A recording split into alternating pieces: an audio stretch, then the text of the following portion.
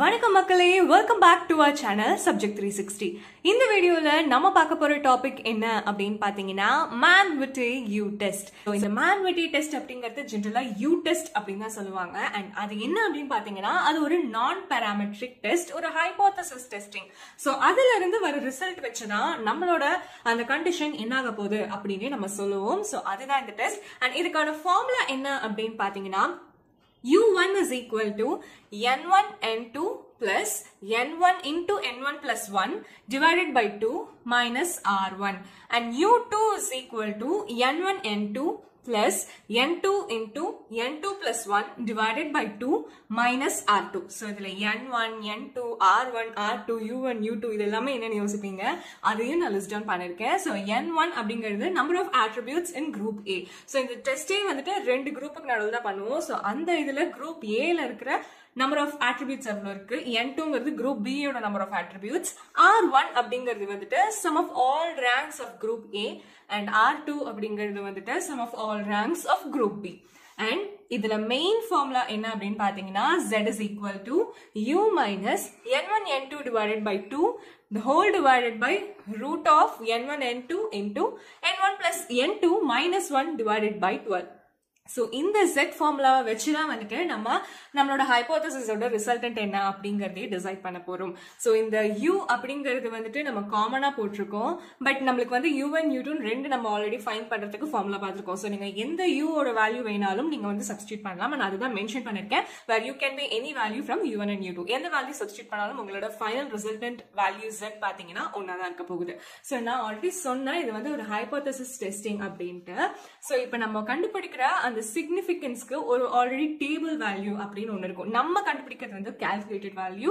So table value அப்படிங்கிறதும் ஒன்னு இருக்கு. அந்த டேபிள் வேல்யூ வந்துட்டு U டெஸ்டுக்கு ஃபிக்ஸ்ட்.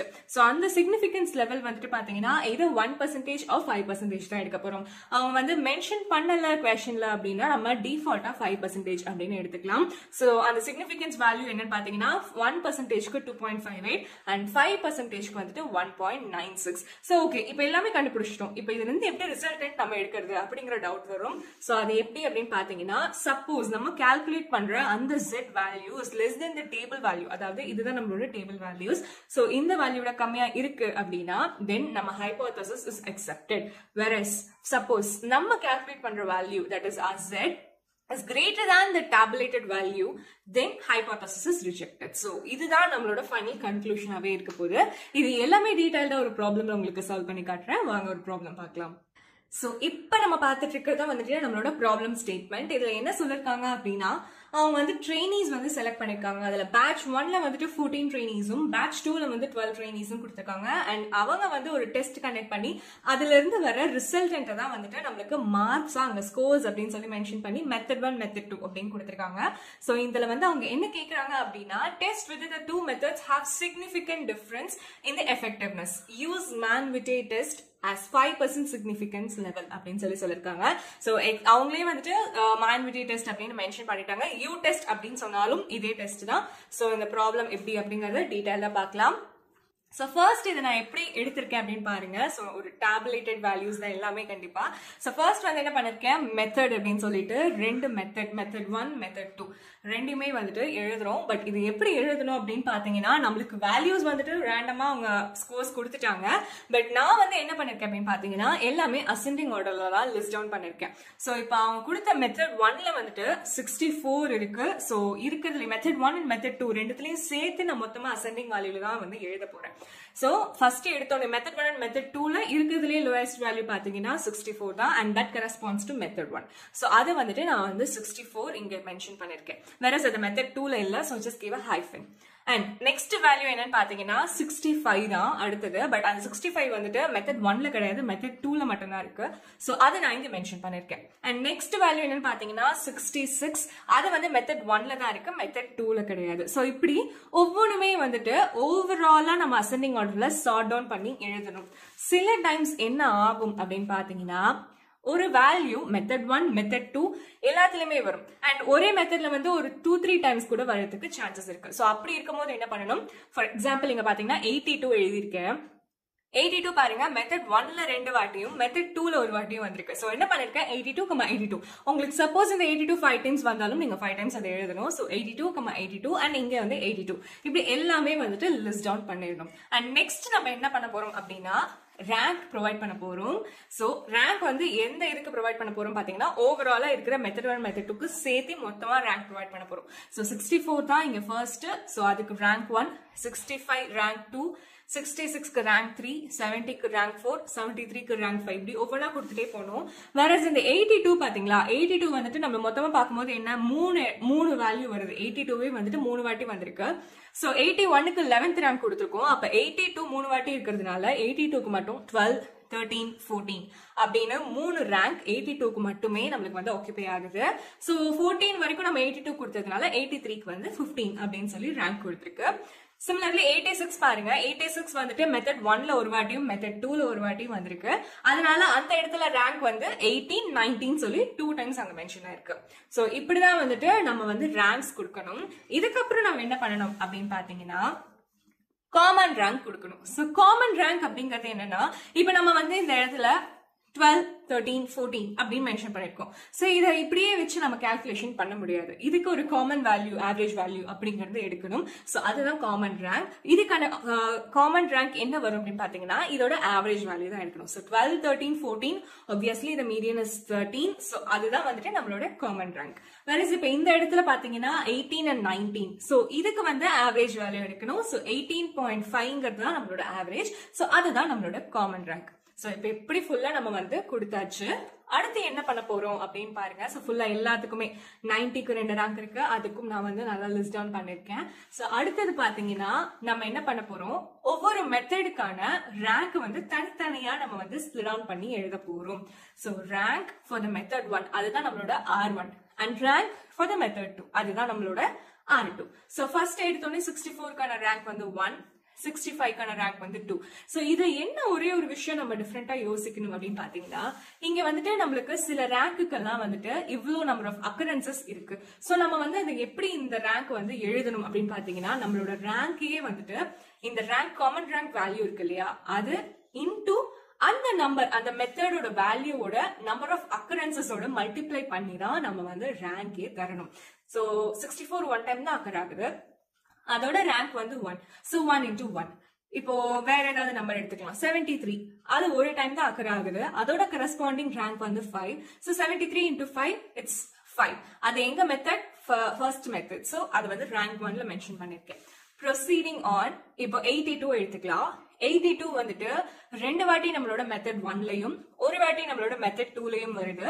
அண்ட் அதோட காமன் ரேங்க் என்ன அப்படின்னு பாத்தீங்கன்னா 13. சோ இப்ப எப்படி எழுதணும்? சோ 13 அப்படிங்கிற அந்த ரேங்க் மெத்தட் 1க்கு எவ்வளவு வாட்டி occurrences 2 times occurrences. So 13 into 2 which is 26. And method 2ல ஒரே ஒரு வாட்டி தான் அக்கர் ஆயிருக்கு. சோ அந்த இடத்துல நம்மளோட ரேங்க் பாத்தீங்கன்னா 13 தான். நெக்ஸ்ட் இப்ப 18.5 அந்த ரேங்க் வந்து பார்க்கலாம். சோ 18.5ங்கிறது 86க்கான ரேங்கா இருக்கு. சோ 86 அப்படிங்கிறது மெத்தட் 1ல 1 டைமும் மெத்தட் 2ல 1 டைமும் இருக்கு. சோ மெத்தட் 1ல வந்துட்டு ஒரு 18.5 மெத்தட் 2ல ஒரு 18.5. சோ இப்படிதான் நம்ம வந்து நம்மளோட ரேங்க்ஸ் வந்து கொடுக்கணும். இது எல்லாமே கொடுத்துட்டு என்ன பண்றோம் அப்படின்னா ஓவராலா இருக்கிற எல்லா வேல்யூஸையும் ஆட் பண்றோம். அதாவது R1க்கு இருக்கிற ரேங்க் எல்லாமே ஆட் பண்ணா என்ன வருது அப்படிங்கறதையும் R2க்கு இருக்கிற ரேங்க் எல்லாம் ஆட் பண்ணா என்ன வருது அப்படிங்கறதையும் நம்ம வந்து ஃபர்ஸ்ட் லிஸ்ட் டவுன் பண்ணணும். இதுக்கப்புறம் என்ன பண்ணணும் ஜஸ்ட் ஃபார்முலால அப்ளை பண்ண வேண்டியதுதான். இப்ப ஃபார்முலா வந்துட்டு நம்ம என்ன பண்ணணும் U1 U2 ஃபர்ஸ்ட் ஃபைண்ட் பண்ணணும். So U1 is equal to N1 N2 plus N1 into N1 plus 1 divided by 2 minus R1. So N1 N2 அப்படிங்கிறது நான் ஏற்கனவே சொன்ன மாதிரி ஒவ்வொரு மெத்தட்லயும் எவ்வளவு வேல்யூஸ் இருக்கு அப்படிங்கிறது தான். சோ ஃபர்ஸ்ட் மெத்தட்ல பாத்தீங்கன்னா 14 வேல்யூஸ் இருக்கு. வேற செகண்ட் மெத்தட்ல வந்து 12 தான் இருக்கு. சோ அதை வந்துட்டு நம்ம வந்து போட்டிருக்கோம். போட்டுட்டு and then 14 plus 1 divided by 2 minus நம்மளோட R1ங்கிறது வந்துட்டு நம்மளுக்கு இங்க கிடைச்ச இந்த வேல்யூ. இது வந்து R1 ஓட வேல்யூ, இது R2 ஓட வேல்யூ. சோ R1ங்கிறது இங்க கிடைச்ச வேல்யூ. அதை எடுத்து சப்ஸ்டிட்யூட் பண்ணா நம்மளோட U1 அப்படிங்கிறது வந்துட்டு 112 அப்படின்னு கிடைக்கும். அடுத்தது U2 ஃபைண்ட் பண்ணணும். அண்ட் சேம் ஃபார்முலா N1க்கு பதிலா N2 மட்டும் மாத்தி R1க்கு பதிலா R2வையும் மாத்தி வேல்யூவை சப்ஸ்டிட்யூட் பண்றோம். சேம் 14 into 12 plus இங்க வந்து n2 into n2 plus 1. So 12 into 12 plus 1 divided by 2 minus நம்ம R2 ஓட வேல்யூ வந்து tabulation summationல நம்ம ஃபைண்ட் பண்ணது 190. So இத சப்ஸ்டிட்யூட் பண்ணோம் அப்படினா u2 ஓட வேல்யூ பாத்தீங்கன்னா 56 அப்படினு கிடைக்கும். So next வந்துட்டு நம்ம வந்து நம்மளோட calculation அதாவது calculated value significance value என்ன அப்படினு கண்டுபிடிக்க போறோம். So அதுக்கு ஃபார்முலா பாத்தீங்கன்னா z is equal to u minus n1 into n1 divided by 2 divided by n1 n2 into n1 plus n2 minus 1 divided by 12. So இப்ப u value வந்துட்டு u1 u2 இந்த value வேணாலும் எடுத்துக்கலாம். நான் வந்து இந்த u2 வேல்யூ எடுத்திருக்கேன். So 56 minus n1 into n2 வந்து நமக்கு 14 into 12 தெரியும் divided by 2 the whole divided by just அப்படியே ஃபார்முலால இருக்கிறது எல்லாத்தையுமே நம்ம வந்து சப்ஸ்டிட்யூட் பண்றோம். So அப்படி இருக்கும்போது z ஓட வேல்யூ வந்துட்டு நமக்கு என்ன வரும் அப்படினு பாத்தீங்கன்னா -1.496. So இந்த நெகட்டிவ் சைன் வந்து நம்ம இக்னோர் பண்ணிக்கலாம், நம்ம கன்சிடர் பண்ண தேவையில்லை. So z is equal to இத நம்ம வந்து அப்ராக்ஸிமேட் பண்ணுவோம் அப்படினா 1.50. So நம்மளுக்கு क्वेश्चनல ஆல்ரெடி பாத்தீங்கன்னா 5% சிக்னிஃபிகன்ஸ் அப்படினு வந்துட்டு மென்ஷன் பண்ணிருக்காங்க. சோ அப்படி இருக்கும்போது நமக்கு ஆல்ரெடி தெரியும் டேபிள் வேல்யூ வந்துட்டு 1.96 அப்படினு and நம்மளோட கால்குலேட்டட் வேல்யூ பாத்தீங்கன்னா 1.50. So obviously நமக்கு வந்து நம்ம calculate பண்ண value is less than the table value, therefore நம்மளோட hypothesis is accepted. So hypothesis accept ஆயிடுச்சு. So இதுல இருந்து நம்ம தெரிஞ்சுக்க போற conclusion என்ன அப்படிங்கிறது தான் ரொம்ப important. So hypothesis accept ஆயிடுச்சு அப்படினா இப்போ நமக்கு questionல என்ன கேட்டிருக்காங்க, two significance difference in the effectiveness இருக்கா, significance இருக்கா அப்படிங்கிற மாதிரி தான் வந்து கேட்டிருக்காங்க. சோ நம்ம வந்து அப்ப hypothesis accept ஆனதுனால அவங்க questionல கேட்டதுக்கு ஆப்போசிட்டா எழுத போறோம். So now there is no significant difference between the two methods. அவங்க இருக்கான்னு கேட்டிருக்காங்க, நம்ம significance இல்லன்னு சொல்லணும். Suppose hypothesis வந்து reject ஆயிருந்தது அப்படின்னா they have significant difference அப்படிங்கிற ரிசல்ட் நம்ம எழுதிருப்போம். So இவ்வளவுதாங்க Mann Whitney U test அப்படிங்கிறது. கொஞ்சம் பெரிய ப்ராப்ளமா இருந்தாலும் ஜஸ்ட் டேபுலேஷனும் ஃபார்முலால அப்படியே வேல்யூஸை சப்ஸ்டிட்யூட் பண்ணி ஃபைண்ட் பண்றது மட்டும்தான், ரொம்ப கஷ்டமான விஷயமே கிடையாது. இதே மாதிரி நம்மளோட சேனல்ல போடுற எல்லா வீடியோஸையும் கண்டினியூஸா பார்த்துட்டே இருங்க. லைக் பண்ணுங்க, கமெண்ட் பண்ணுங்க, உங்களோட டவுட்ஸ் எல்லாம் கேளுங்க அண்ட் நிறைய பேருக்கு ஷேர் பண்ணுங்க. நம்ம சேனல்ல வீடியோஸ் வந்துட்டு நிறைய பேர் சப்ஸ்கிரைப் பண்ணாமலே பார்த்துட்டு இருக்கீங்க, கண்டிப்பா சப்ஸ்கிரைப் பண்ணியே பாருங்க. அப்பதான் அடுத்தடுத்து போடுற எல்லா நோட்டிபிகேஷன்ஸும் உங்களுக்கு வரும். தேங்க்ஸ் ஃபார் வாட்சிங். டாடா.